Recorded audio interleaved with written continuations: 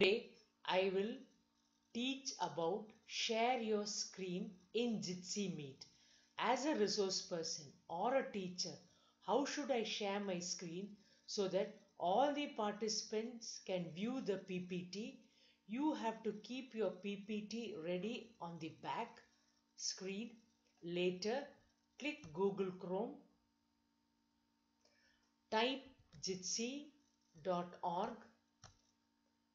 Scroll down to Jitsi downloads iOS and Android apps.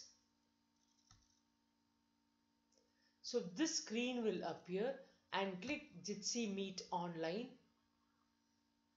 As a teacher, I have to start a new meeting, but as a resource person, the host will send the link whereby the resource person can enter the webinar room.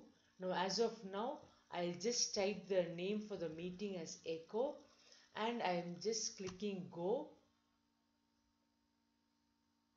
So once I click, the screen appears. Now I have to share the screen. Now as a teacher or as a resource person, the concept of presenting is the same.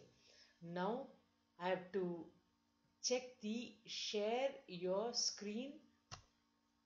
So once I share your screen, my present background appears over here under your entire screen. I have to click the application window where I've already opened up the PPT. So once you click this, later you can share. So once you share, the participants can view this aspect. You can click this as hide, and later you can press F5 or go to slideshow and click from the beginning, so you can see the PPT appearing. So with the help of tab you can just move on.